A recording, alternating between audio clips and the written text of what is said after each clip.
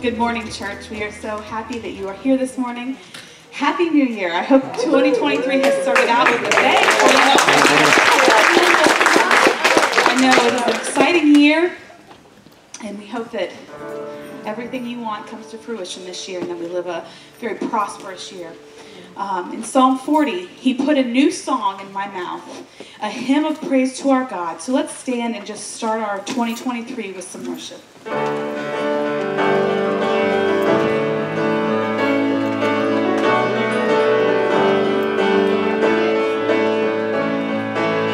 We stand and lift up our hands, for the joy of the Lord is our strength.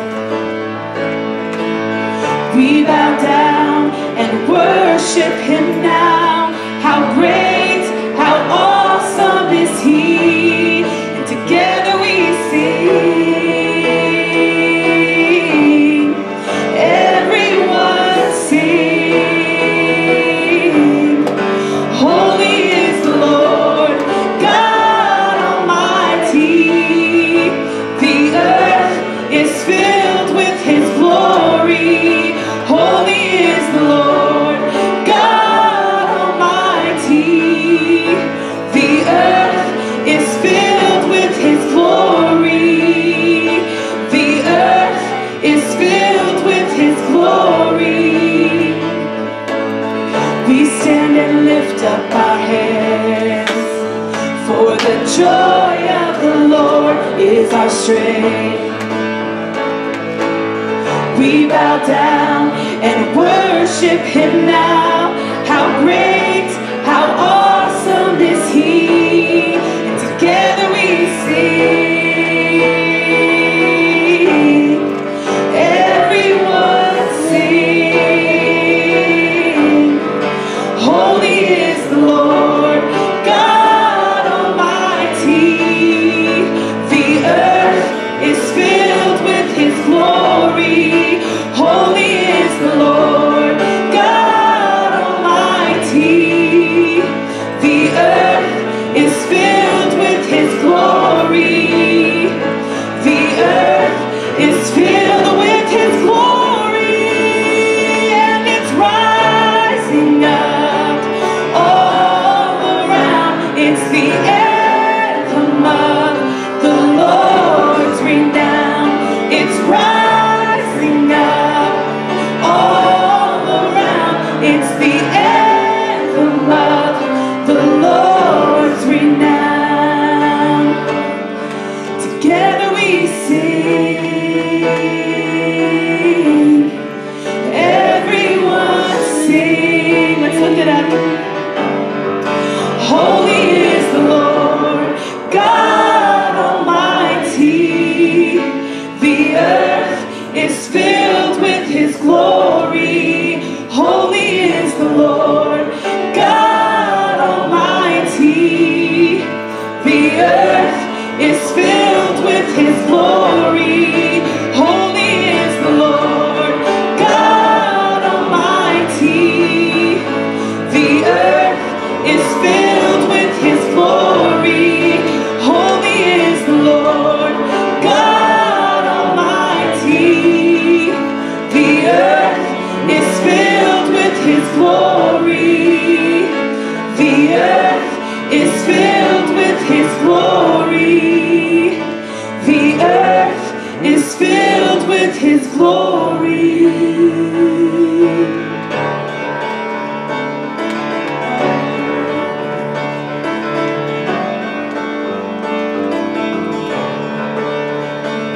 We worship the God who was. We worship the God who is. We worship the God who evermore will be. He opened the prison doors. He parted the raging sea. My God, he holds the victories. No joy this morning. There's joy in the house of the Lord. There's joy in the house of the Lord today. And we won't be quiet. We shout out your praise. There's joy in the house of the Lord. Our God is surely in this place, and we won't be quiet. We shout out your praise. shout out your praise. We sing to the God who heals. We sing to the God who saves. We sing to the God who always makes a way. 'Cause he hung up on that cross, then he rose up from that grave. My God, still rolling stones away. Yeah. There's joy in the house of the Lord. There's joy in the house of the Lord today. And we won't be quiet. We shout out your praise. There's joy in the house of the Lord. Our God is surely in this place. And we won't be quiet. We shout out your praise. We were the beggars, and now we're royalty. We were the prisoners, and now we're running free. We are forgiven, accepted, redeemed by his grace. Let the house of the Lord sing praise. Sing it again. We were the beggars, and now we're royalty. We were the prisoners, and now we're running free. We are forgiven, accepted, redeemed by his grace. Let the house of the Lord sing praise. Sing it out, church. There's joy in the house of the Lord. There's joy in the house of the Lord today. And we won't be quiet. Shout it out. We shout out your praise. There's joy in the house of the Lord. Our God is surely in this place. And we won't be quiet. We shout out your praise. There's joy in the house of the Lord. There's joy in the house of the Lord today. And we won't be quiet. We shout out your praise. There's joy in the house of the Lord. Our God is surely in this place. And we won't be quiet. We shout out your praise.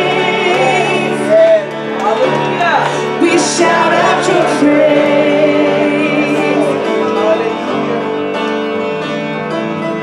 Give him a shout of praise this morning.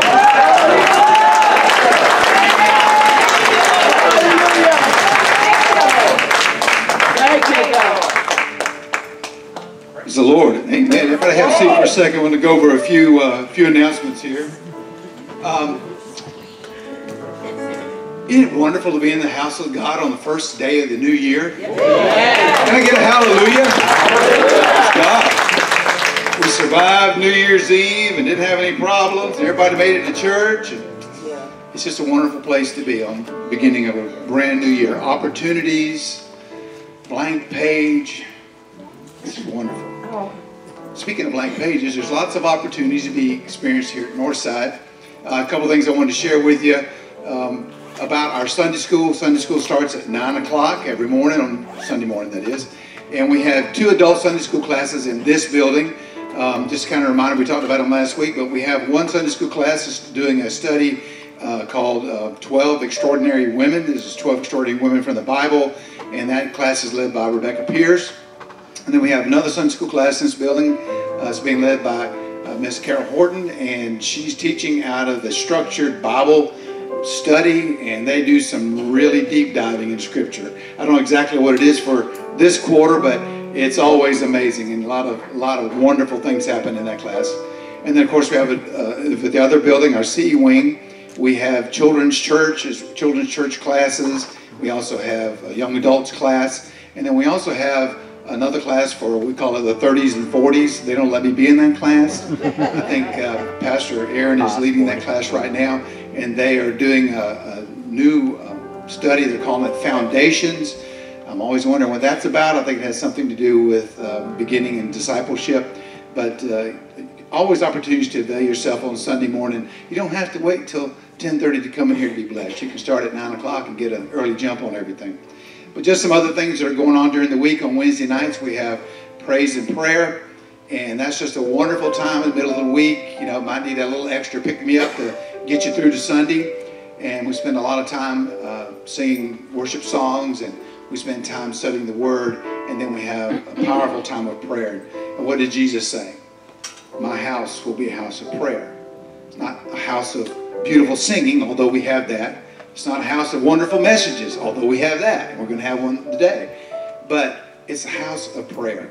So I would encourage you, if you don't think you're praying enough already, you might want to take a chance on Wednesday nights and come down and spend some time in prayer with us here. Also on the 8th, which is next Sunday, we'll be having a special call business meeting. We're going to be talking about, or I shouldn't say talking about, we're going to be ratifying Pastor Katie Ferry as our, I think what we're calling it is the equipping pastor. This will be a position that'll work with our lay leaders to carry out the ministries, various ministries in the congregation. So I'm excited about that, and we'll be doing that next Sunday morning following the morning service. Also, we also have ways that you can give, and need to be faithful even in the new year. God's always using all of our resources, money and talents and everything else, but we have 3 ways to give our financial gifts to God. We can either give here in the building. There's a plate in the back. You can give online. If you need information about that, you can contact me after service. And then we also accept it via mail. You can mail it, and we'll be glad to take care of that for you. So I'm just excited again about today and about how wonderful, God is orchestrating everything. And so let's all stand, and we're going to go to the Lord in prayer and invite again the Holy Spirit in our service. God, we just thank you again for this day. We thank you for the blessings that we've already experienced. Sunday school and fellowship time and the singing that's already happened. But God, we know that there's always more. And so, Lord, we open up our hearts, we open up our minds, we open up our souls to you. And we just pray right now in the precious name of Jesus that the Holy Spirit would work in mighty and wonderful ways to open our eyes to what you'd have us to see. God, we are forgiven. We are accepted. We are redeemed by the blood of Jesus Christ. But God, there's always opportunities to do more. There's always opportunities to grow. And so, Lord, this is just a time that we just love to be together, but we love to worship you. And we love to come to you and to seek where you'd have us to grow and to go in our lives. So, Lord, just continue to be in our service and bless us as we continue to worship you. First, in Jesus' name we pray. Amen. Amen.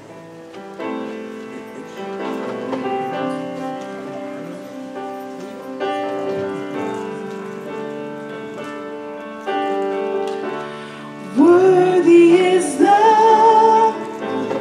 Lamb who was slain. Holy, holy is he.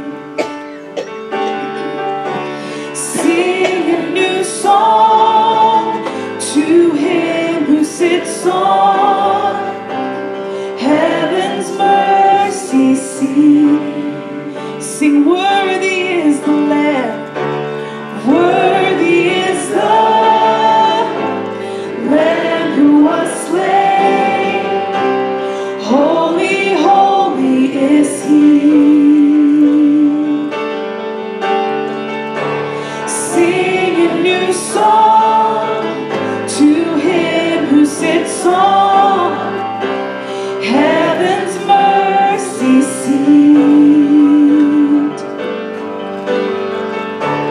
Holy, holy, holy is the Lord God Almighty, who was and is to come. With all creation I sing praise to the King of Kings. You are my everything, and I will adore you.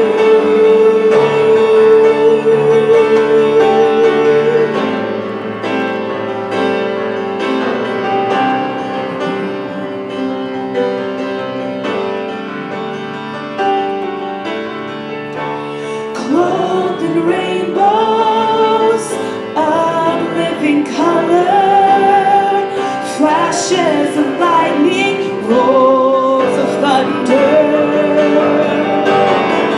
blessing and honor, strength and glory and power be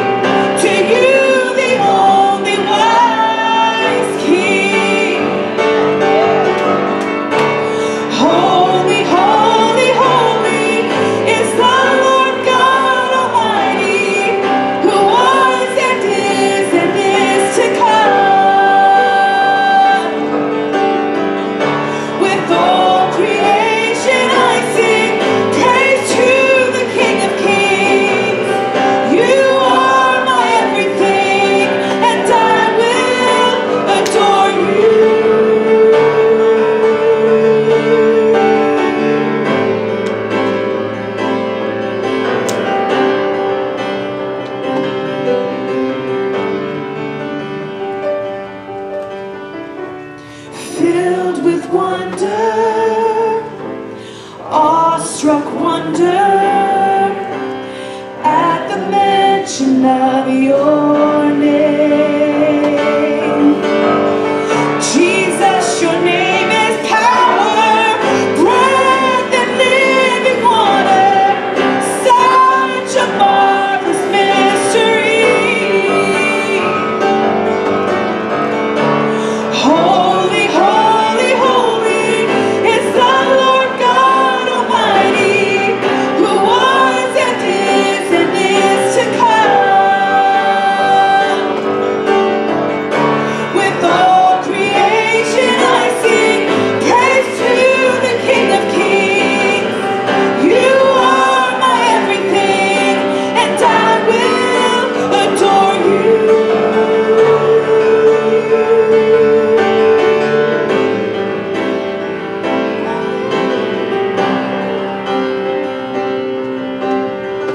Sing, worthy is the Lamb. Worthy is the Lamb who was slain. Holy, holy is he.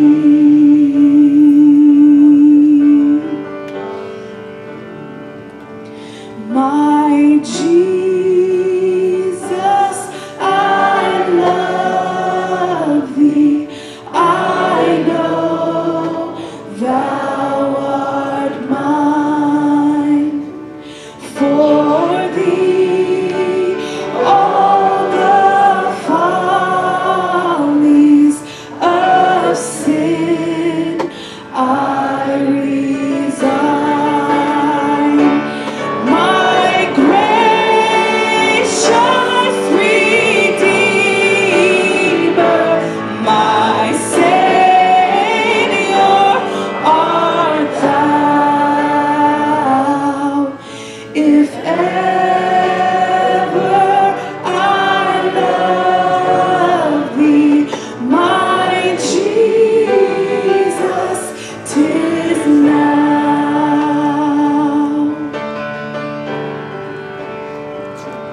I love thee because thou hast first loved me and purchased my pardon on Calvary's tree. I love thee for wearing the thorns on thy brow. If ever I love thee, my Jesus, 'tis now.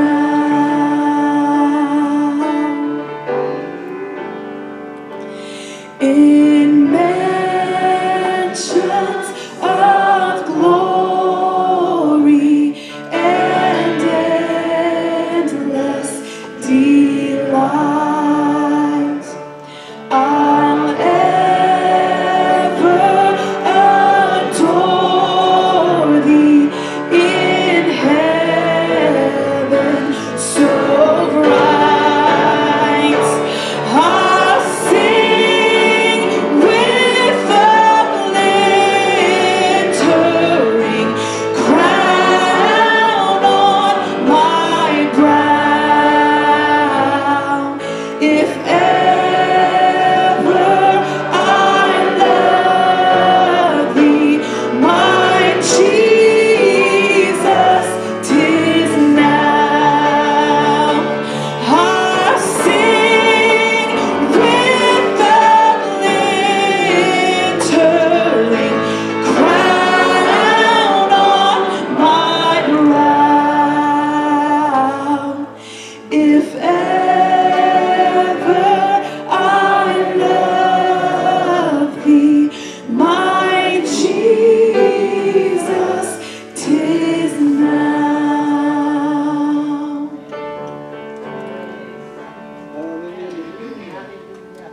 dear Heavenly Father, we thank you for this time that we were able to just praise and bring worship to your name.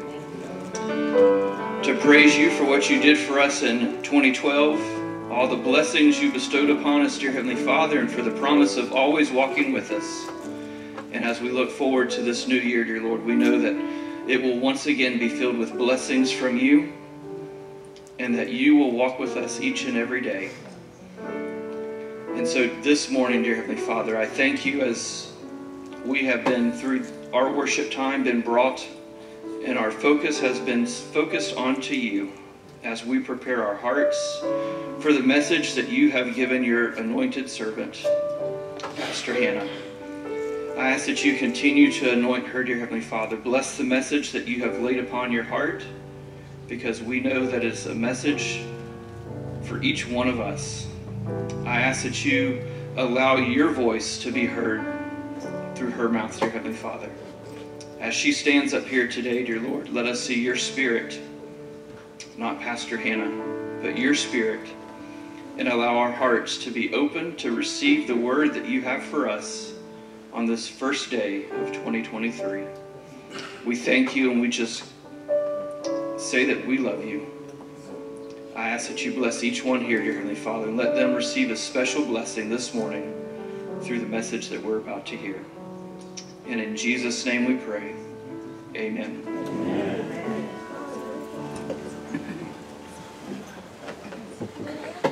Well, good morning. Right now, our kids are going to be dismissed. They're going to go back with Emma, and Pastor Carrie is going with them. Going over to Children's Church. And don't forget, parents, now we're having you go next door to go pick them up.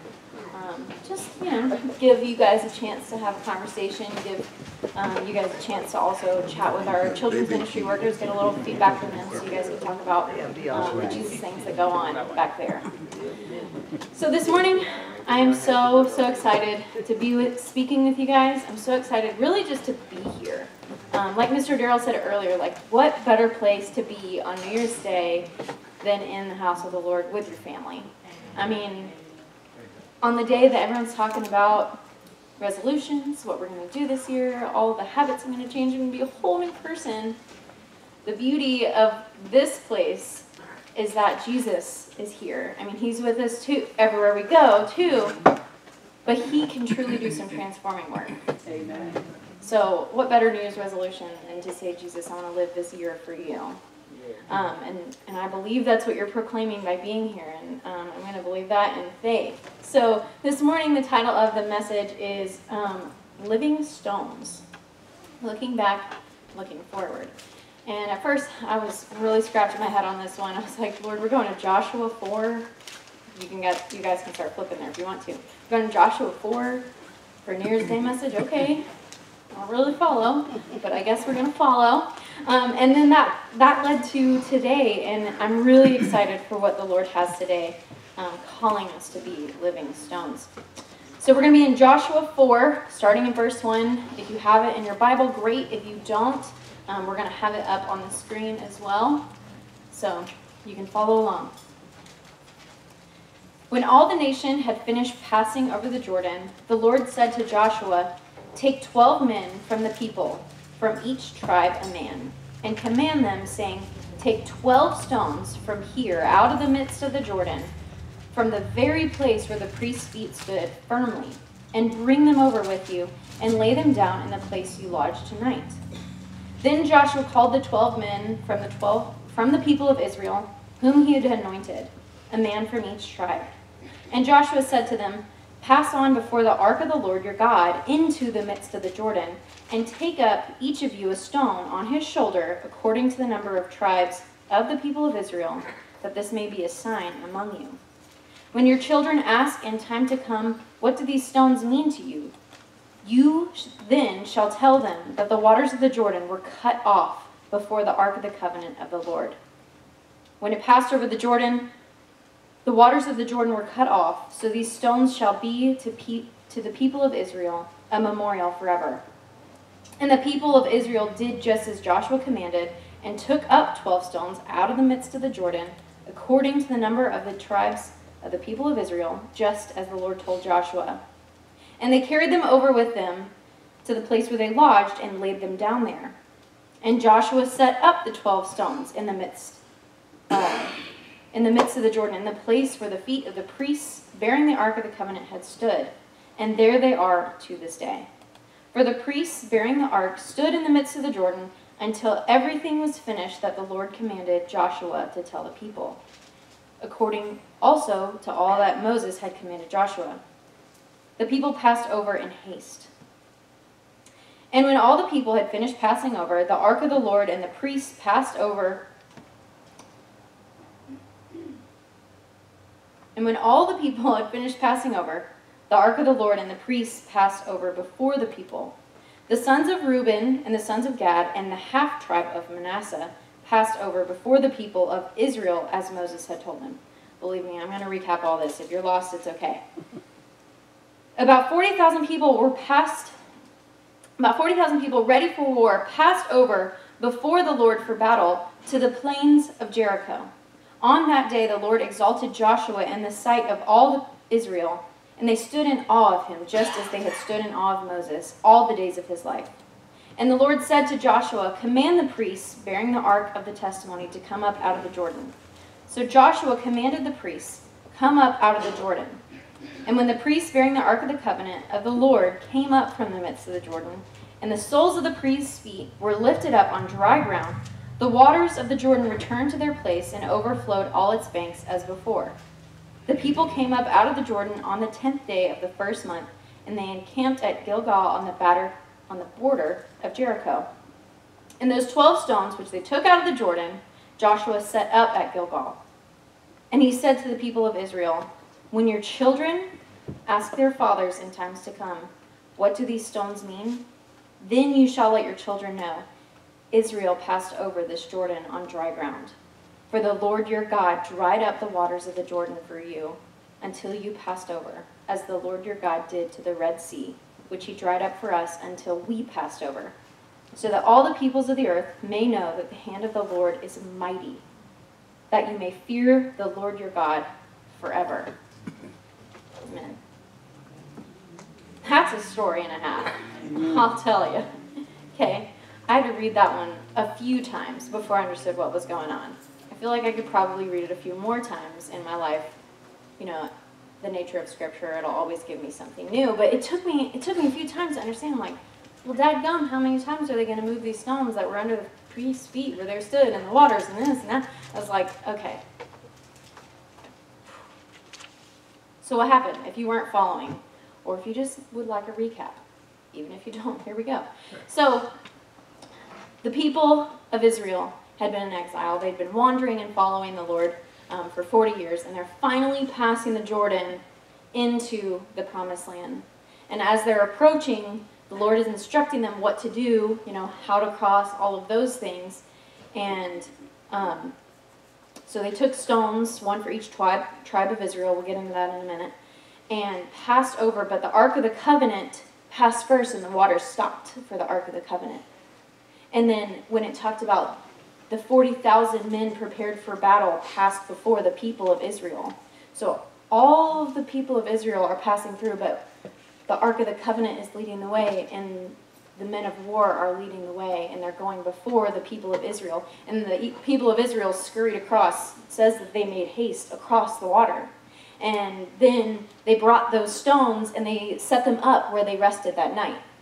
So that's a summary. That's a quick little 30-second version of what just went down. But to put it in frame even a little bit more, they'd been wandering. Moses had been their leader. He led them out of Egypt. And Joshua now is the new Moses, as Scripture calls him, the new Moses. He's the new man in charge. And God saw them through every moment that they had been wandering. Because he knows where you've been. That's our first point this morning. He knows where you've been. So, God's instructing them. He gives very specific instructions here. He doesn't leave anything to chance. He's like, take 12 stones here, take them, and then carry those 12 stones. You remember the 12 stones I just told you about? Take those, okay, and then you're going to put them here. He's really specific. He knows. He knows our nature. He knows our need to understand. He's very detailed in that. He gives his instructions. And did you notice how many times he said 12 and how many times I've said 12 and how many times 12 is all over this story?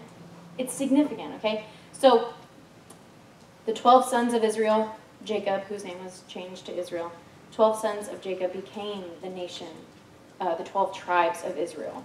And some tribes we hear great things about. Some tribes we barely have anything in Scripture that talks about them.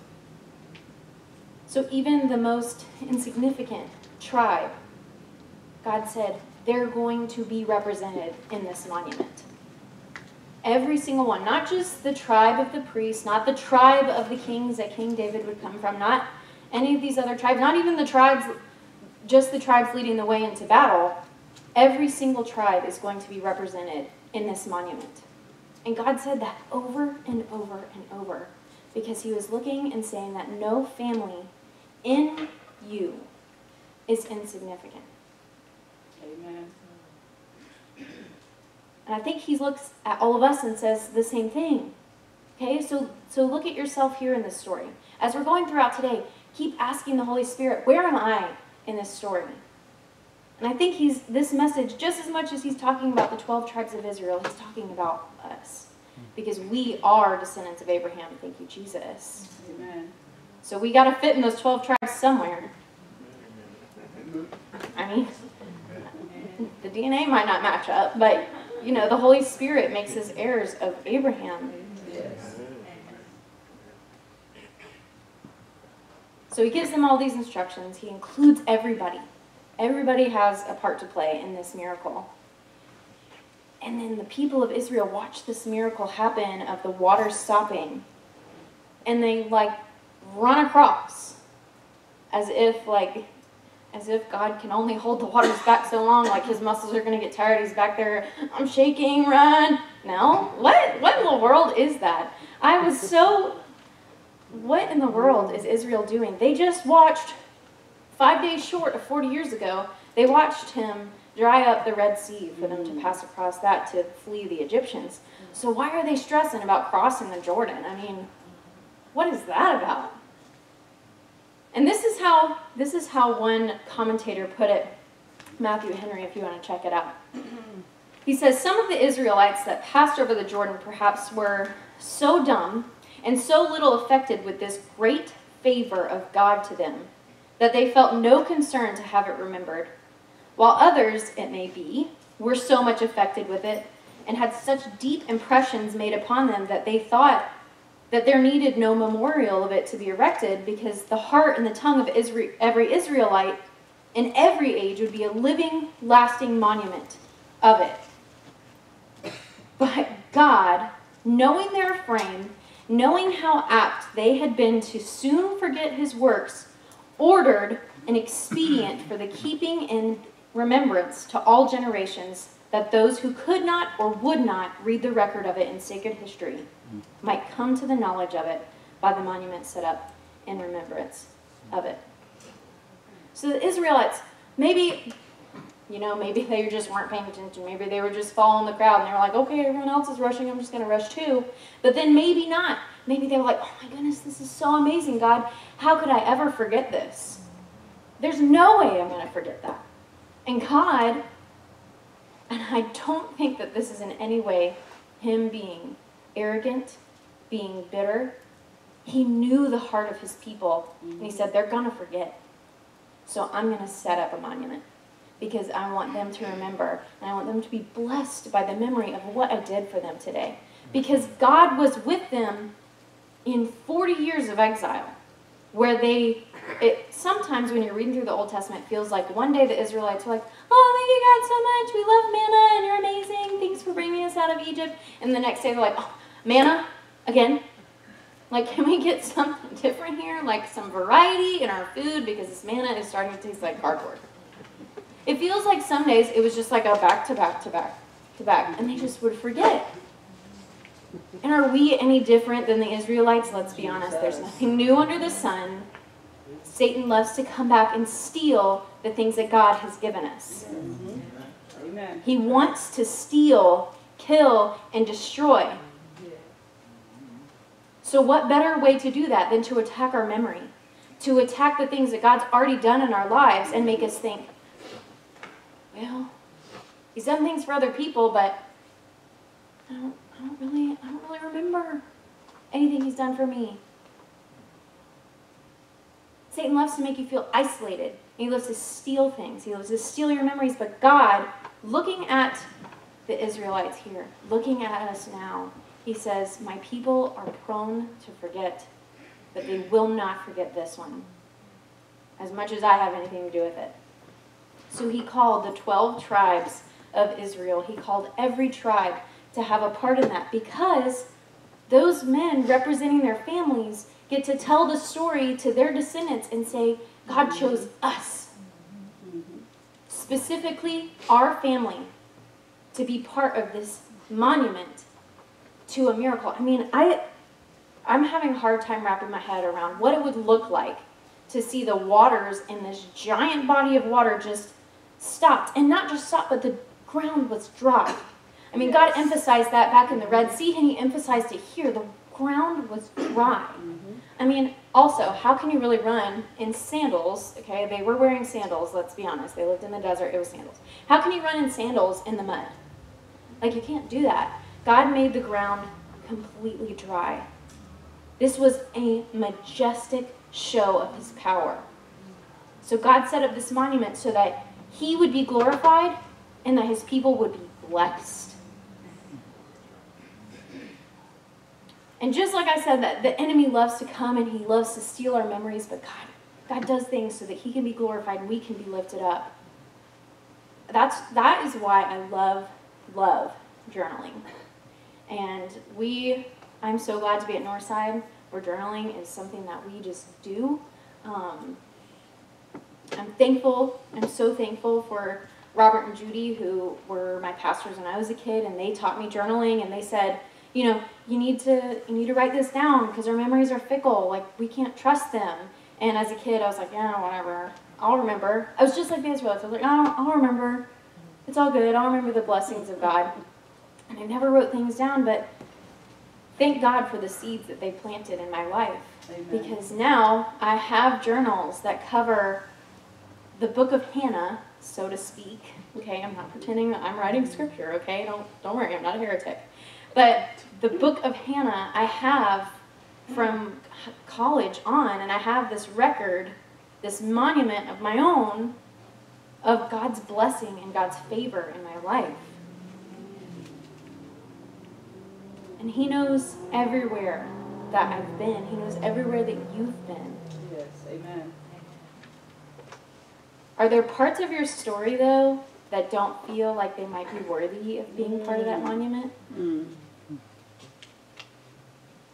Because I can tell you this, that the Lord has seen every part of your story. And he deems no part of that story unworthy of the monument.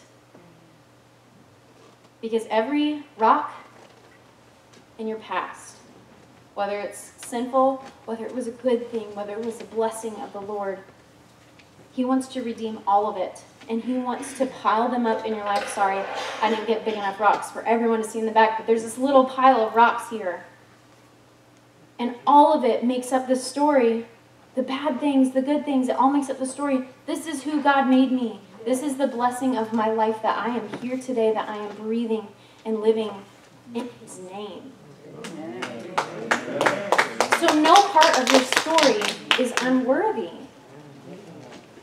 Because deeming a part of your story that God saw, that he knows, that he saw back on the cross, back when he was coming, we just got done celebrating, guys. We haven't even cleaned up the decorations. We just got done celebrating that he came to a manger, and he knew all the bad things that you were going to do. And he said, I still love them, and I'm going to die for them. So how can the little pebble in your past be unworthy of being part of the mountain, the monument to what Jesus has done? Do not, hear me, friends, when you have been redeemed in Jesus, your story is redeemed. And allowing Satan to reach back into your past, pick up a stone, and say, this This was dirty and filthy, and it should not be talked about. You need to just forget that it ever happened. Actually, don't forget it ever happened. Dwell on it, because it's going to disqualify you from the miracles that God wants to do through you. That pebble in your past is so shameful and disgusting that you should feel gross. Letting Satan reach back and do that is letting him dismantle the work that God did. Do not let Satan reach into your past, grab a pebble that God has redeemed and won for you. He won the battle over this pebble for you. Do not let Satan grab it and stone you with it now. Do not let part of your story be the thing that trips you up, because you are walking in the path of righteousness. Right. You are walking towards the things that Jesus has for you. And he won everything in your past already. Because again, he knows where you've been. And he still says, all right, son, all right, daughter, we're going to keep working. Don't let Satan throw things at you from your past. Because it's been redeemed.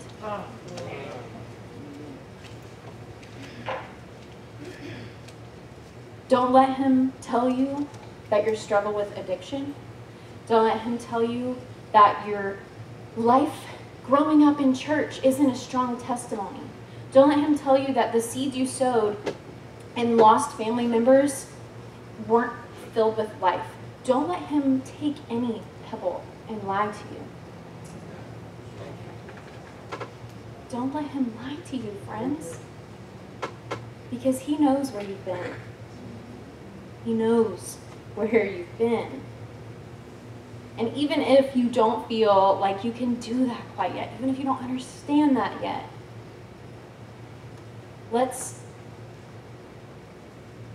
take a look at the fact that he knows where you're going. Because even if you don't feel like you can understand that God's redeemed your past and that all of that is washed in the blood, even if you can't understand that, and it keeps you from understanding where you're going, God knows. So he knows where you've been, and he knows where you're going. Even if you don't. Amen. When I was working on this, I was like, how can I tell them where we're going? I don't exactly know where I'm going. But he said, I know. Do you trust me? If you trust that I've seen where you've been, don't you trust that I know where you've got to go? Yes. Amen. So I said, okay. All righty. I hear you. Okay. So let's look back real quick at our passage. In verses 19 through 24, it says, the people came up out of the Jordan on the 10th day of the first month, and they encamped at Gilgal on the east border of Jericho. And those 12 stones which they took out of the Jordan, that Joshua set up at Gilgal.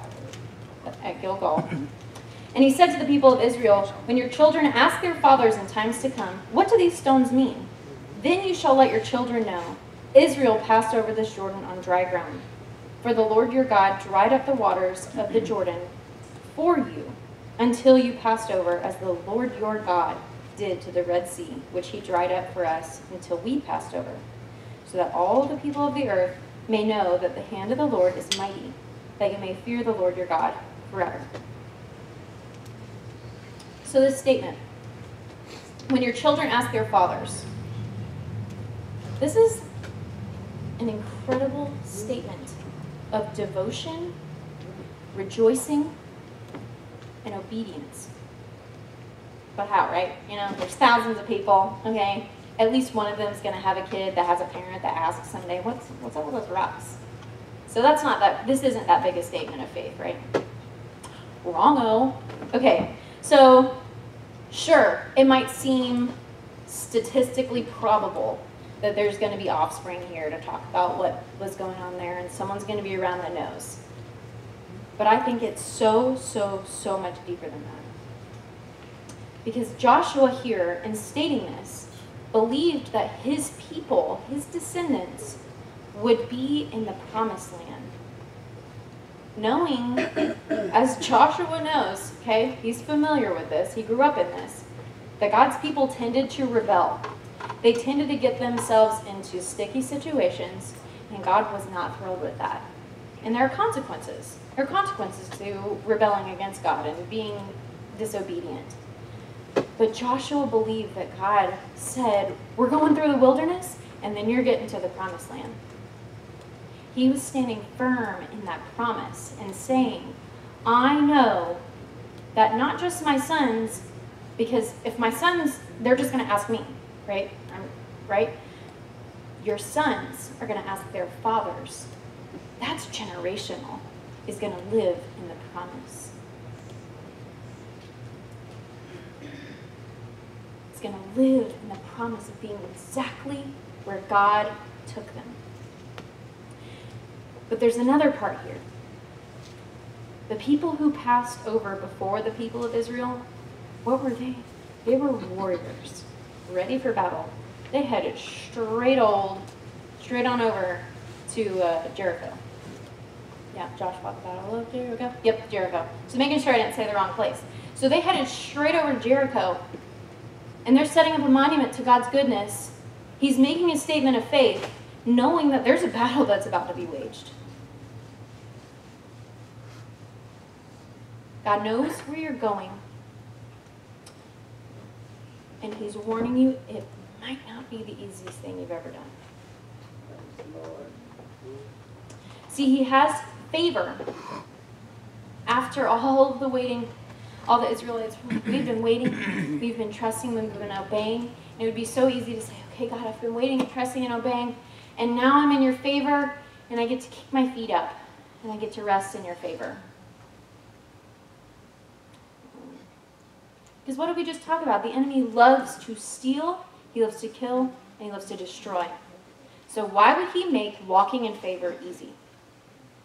Why would that be easy? It's not going to be. But guess what you have now that you didn't have before? You had the faith that was built in the wandering and the waiting and the obedience that was built up and following a pillar of fire and smoke around the desert for 40 years. Well, actually, 5 days short of 40 years. They said they passed over on the 10th day of the first month.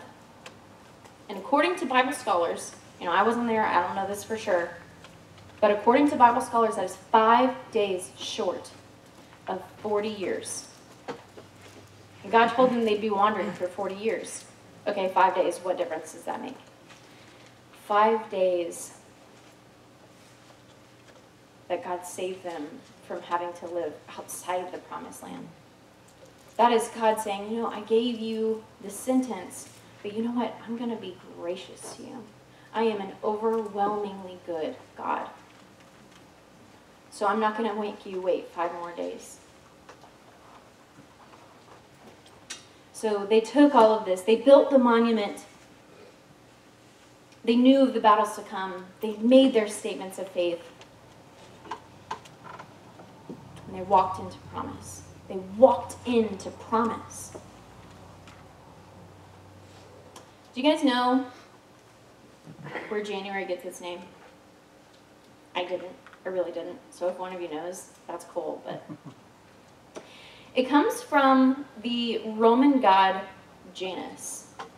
I know. Why are we talking about false gods here in church while we're doing it? Well, that's because it's the name of the month and that's where it came from. Sorry, that's the facts.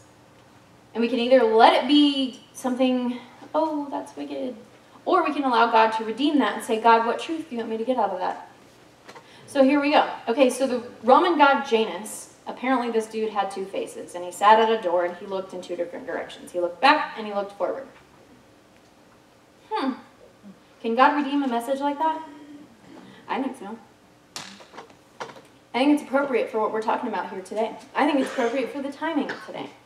Because we can look back all day long at 2022 and beyond, however many years we've been on the earth since before that. And then today, we're looking forward. All right, God, you've seen my past. You know what's back there. I'm going to look back there too, because you redeemed it. And I can look back and see your hand at work. I can see your favor in the restoration. And you see where I'm going, and I can look that way too because you have empowered me. Me as your daughter, or you guys as sons, sitting out there, sons, also. I can look forward. I can see where you're taking me. So you might not know where you're going next, but he does. So how can you know? This is kind of abstract. It's like, okay, God knows where I'm going. And I'm going to follow him. How do you follow him? That's the question I would have been asking if I was sitting there listening to this message. How do I follow him? How do I know where he's taking me? How can I possibly even begin to figure that out? Ask him. I know it sounds simple. I know it sounds like I'm up here being a smart aleck. But ask him. That's the beauty of journaling. That's actually just the beauty of God. Is we get to ask him questions. And he tells us, if you ask and you seek, you're going to find. Right? So why wouldn't we ask questions of our Father who loves us and wants to give us the answer? It might take a minute for you to figure it out. You might not sit down at your coffee table in the morning and say, okay, God, on January 2nd, where are we going to go today? And then he gives you the next 10 years of your life. That's probably not how it's going to go. Hate to break it to you. Hate to break it to this type A planner over here. God's worked on me in that in a lot of ways. That's a whole other story we could talk about sometime. But if you ask him and you seek him, he will show you. Break open your word. Allow him to take you back to show you where you're going. Allow him to turn your eyes to the past to see where he's taking you. Because he will give you a story in Scripture that coincides with what he wants you to do in your life. I believe that wholeheartedly. And if you struggle and you search and you study and you ask and you can't find it, I guarantee you our pastors would love to help you. Not a single pastor at Northside would say, you've been seeking God and you can't find him and you want my help to find that with you? Nah. I don't like talking about things of Jesus. Not a single pastor is going to say that.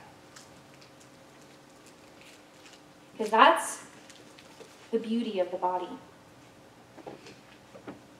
So if you come together, if you ask and you seek him, he's going to show you where you need to go because he has seen where you've been and he knows exactly where you're going.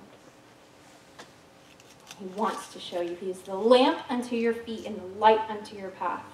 Amen. Let him be the light in your life.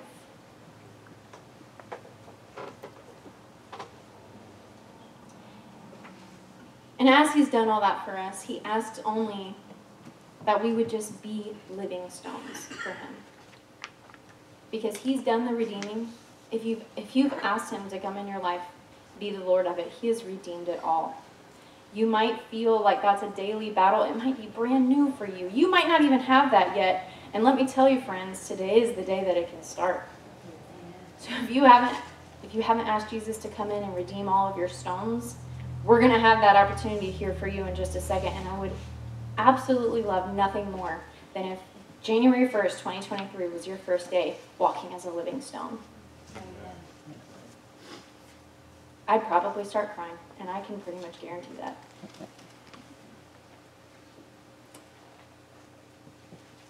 But he asks us to be living stones, and he's redeemed us. And as we walk every single day, that gets a little easier.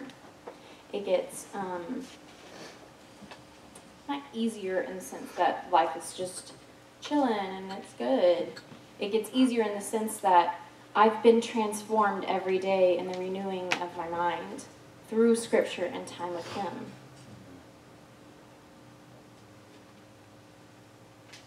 So in the very next chapter, so Joshua 4 is the story of great miracle and setting up monument. The next chapter literally is when they celebrate the first Passover in the Promised Land. And they renew their covenant with God and they circumcise the new generation. So the next chapter after miracle is obedience and rejoicing. Dadgum, if that isn't what life with Jesus is supposed to be, obedience and rejoicing. That's how you are a living stone, is to live in obedience and be filled with joy. Even when things are hard, we're supposed to have some joy, right? Because that comes from the Lord, not from circumstances. So even when the world is crashing down around us, we have to have joy because Jesus died for us. If nothing else, if there's nothing else you can cling to, it's that Jesus died for you. So to sum up this story of where the Israelites are at this point, they were brought out of slavery, out of Egypt. They witnessed the parting of the Red Sea and passing on dry ground. They wandered around the desert for 40 years, following God in a pillar of fire and smoke and eating manna every day that he provided for them. And then they came to the Jordan and saw the same miracle again, but it was no less powerful because they'd seen it before. It was still just as powerful. And they set up this monument, and then they renewed their covenant with God, and they celebrated Passover. And then they would go on to rebel against God. They would go on to have great times of blessing and returning to God. They would have kings, and good kings and bad kings. They would divide as a people. They would wait for a Savior. He would come and they would reject him. Some of them wouldn't. Some of them would follow him. And then the story goes on and on and on. Some people follow Jesus, some people don't. We live good lives. We make mistakes. God redeems. And then we sit here this morning on January 1st, 2023, just as much a part of the story as anything else. Because God has seen where we've been as a people, and as people, he's seen where we've been. He knows our hearts. He knows what we're prone to do. And he makes provisions for that, so that he can be glorified and so that we can be blessed.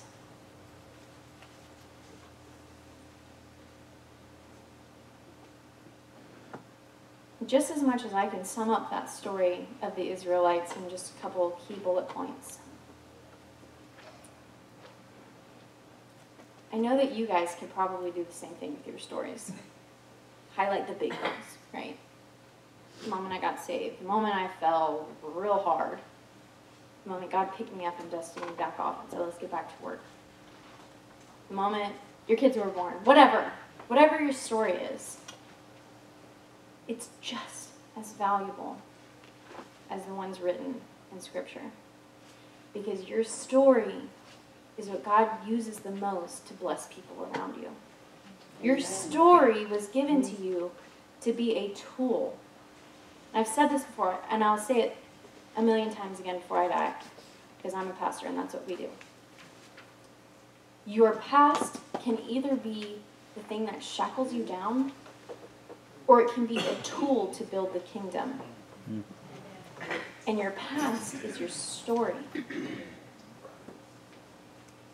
And your blessings aren't just for you. I mean, yes, of course, if it only was for your sake, Jesus would have died on that cross. But now, how do you live in obedience and rejoicing, and no one else is affected by that? How do you live in obedience and rejoicing, and the world just looks at you and says, I don't want any of that. I don't want to be joyful. I don't know what that is. It's contagious. Your story is this light that exudes from you because God is life. He is light. He is good. He is pure. So when we get to walk in the light, and our story has been redeemed by light, and our stones have been redeemed to life, you are now a living stone. You are a walking monument. You're not stuck by some miracle that God did 20 years ago. You're the walking, talking, breathing, living monument to what God can do. You're not stuck. Don't let the enemy stick you to a miracle either. Don't let him stick you back where God dusted you off, because, oh my goodness, that's amazing. The work and the hand of God is an amazing thing. Miracles are wonderful, but don't stop there. Amen. It would be so easy to just bask in the miracle for the rest of your life. But that's a lie of the enemy, to say that God's done with that one. You got your big one, and you're done. No. God has a lifetime of blessing. Amen. A lifetime of blessing. You might not always get to see it until you're past it a little bit down the road. But God has a lifetime of blessing for you. Whew, that's just good stuff. That is good news right there. To say that you don't have to stop at a miracle. You don't have to stop at your failure. You don't have to stop in your shame. God has redeemed it all, and He's taking you as a living stone. I think this is really God ordained that this is called the living stone, not just the stone. Because if it was just the stone, there's no movement there. Okay, it's a testament to what God did, and that's great and wonderful. But we are living stones, meaning we can move. We can leave the coast of the Jordan. We can keep on trucking with what God's doing. So this morning, we're going to do something a little different. Bear with me. On the ends of the rows, and if you're sitting on the end of your row, you might be sitting on it. I put some pens and papers, and Micah helped me, of course. Thankful for Micah. There's papers, pens. Take one, grab it. And if you have too many on your row or you don't have enough on your row, look around. I'm sure some row around you can help you. This morning, we are going to make a record of what God has done. If it's one thing on each side of the paper, cool, great. That's 2 blessings. But on one side of the paper, I want you to write down. This is just for you, because you're going to take it with you, because this is going to be your monument to what God's done. Okay, this is yours. So you can write whatever you want to. I don't care. Okay, that's between you and God. One side of the paper is going to be what God has done in your past. And the other side of the paper is going to be your question to God. What is it that you want to ask God about where you're going? It could straight up be, God, where am I going? It could be that broad. God, where am I going? Where do you want me to go? What do you have for me? What's the work you want to do? What do you want to set me free of? What blessing do you want me to walk in? That's what this paper is for. This paper is going to be a statement of what He's already done to give you hope and remind you that He can do whatever's on the other side of that paper. Whatever question you're asking Him. Make what He's done for you specific. Anna, can you tell us again what goes on each side? Mm-hmm. Yep, so one side is going to be one thing He's done for you. You can keep writing more things that He's done for you later as you go throughout the day, go throughout the week. But write down something that He has done for you. Something that He's done for Miss Roberta. Something He's done for names. For Julie, for Justin. Just write down what He's done for you on one side. And the other side is your question. Your question for God. And it can be broad. It can be specific. But what are you going to be asking God? Because He wants you to be an active participant in what He's doing. This is your active participation. Okay, God, what is it? What's the journey? What's the blessing? What do you want me to surrender? What is it?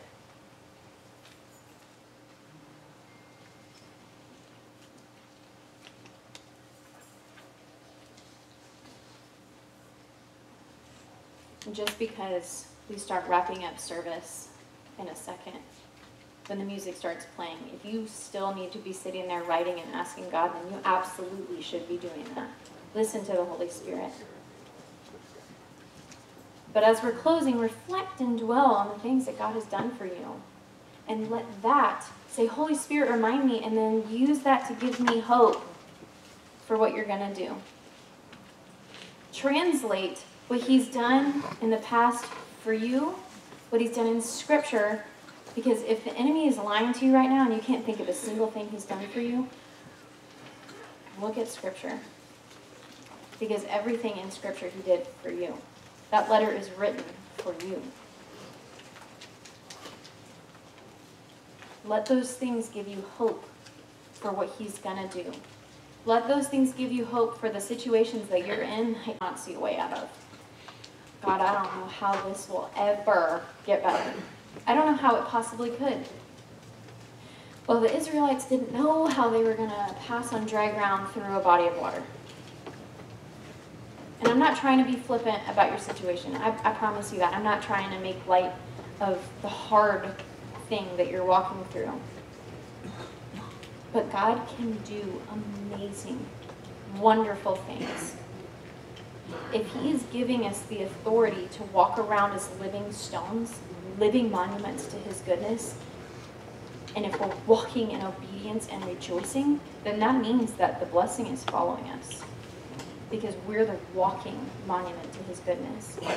Why would God let us continue to walk in obedience and rejoicing in his name, glorifying and praising him, and not follow that up with blessing? How is that glorifying his name? So walk in obedience and rejoicing. Ask him. Seek his presence. Seek his answers. Seek his face. And he will answer you. He will follow through. Because he knows where you've been. He knows where you're going. And all he's asking you to do, I know, all. I'm not making light of this, I promise. All he's asking of us is to be living stones. To walk in obedience and rejoicing. And this morning, we're going to open up the altars. And our pastors would love to pray with you. If you'd rather pray by yourself, that's totally okay. Just say, just let them know. I just would rather pray by myself right now, and that's fine. But if you would like to come up and pray, and if you need to ask Jesus to come in and do the first redeeming work in your life of being your Savior, then don't miss the chance. Because he wants you to be a living stone. He wants to do the blessing. He wants to do the miracles in your life. So whatever you need this morning, whether you need to bring a specific pebble and say, God, I need you to redeem this one, do that. If you need to come and say, God, where do you want to take me? Come and do that. If you just don't even know, but you just want the touch of Jesus, you can come for that as well. Because that's part of asking. That's part of seeking. But there's nothing magical, there's nothing special about these altars here. His presence is just as real and powerful in your chairs as it is up here. But you're more than welcome to come up and pray.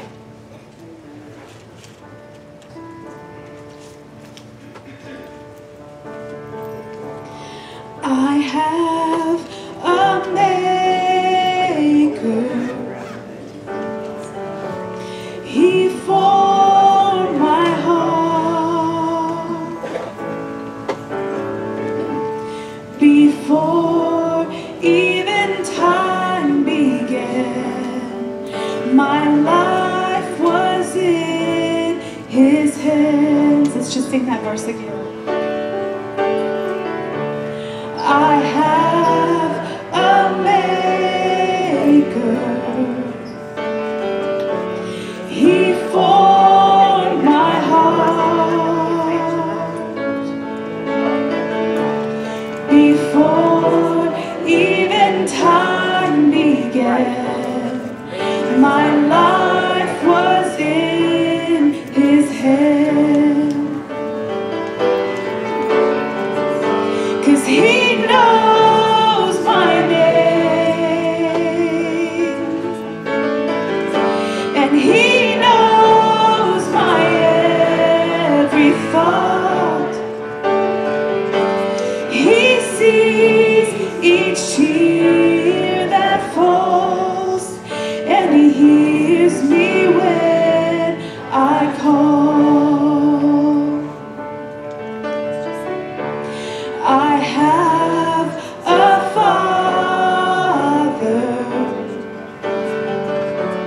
He calls me his own. He'll never leave me, no matter where I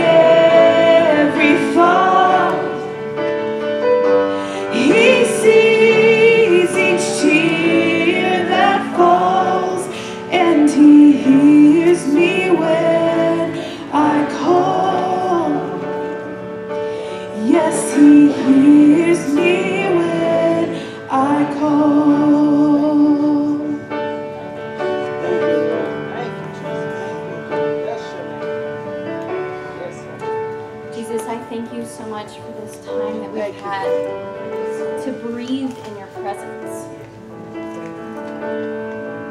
Jesus, I pray that the peace that has filled this room would flood our hearts and go with us from this place. Jesus, that the hope in the truth of who you are would give us hope for what you're going to do. Jesus, that it would give us hope for the things that you're going to do, not just in our lives, but in the lives of our loved ones, in the lives of our nation, in the lives of people all over the world, Jesus, who need your touch.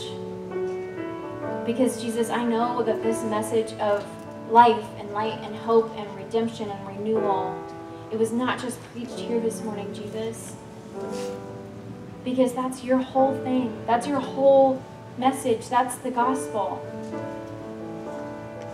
Jesus, let us feel the overwhelming beauty of being unified with believers all over the world who heard about your goodness this morning.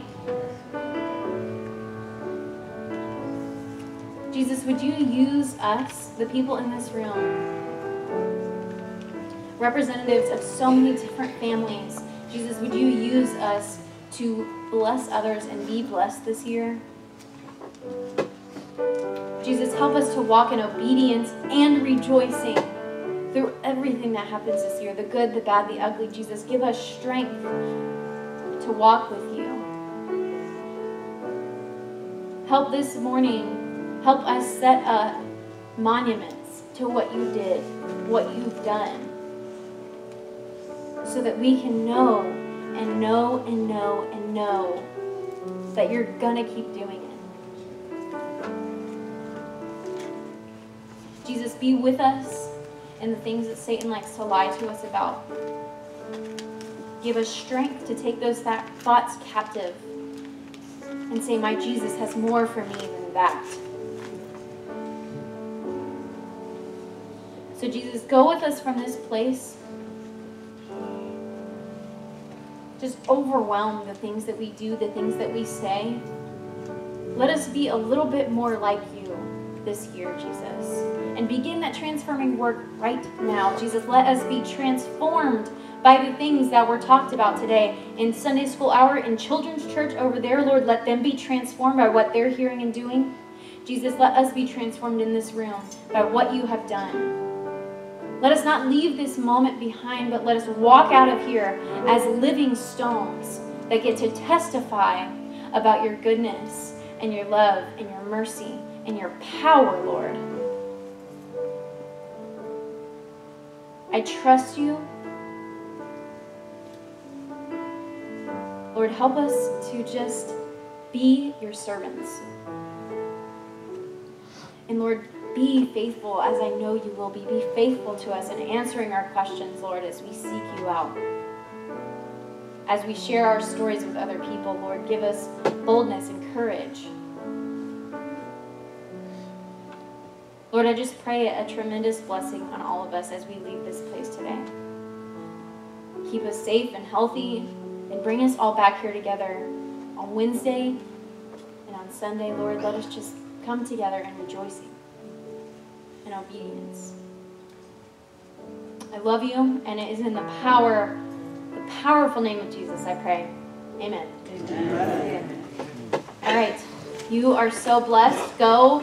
And if you have kids next door, don't forget to go pick them up. They will miss you. But be blessed.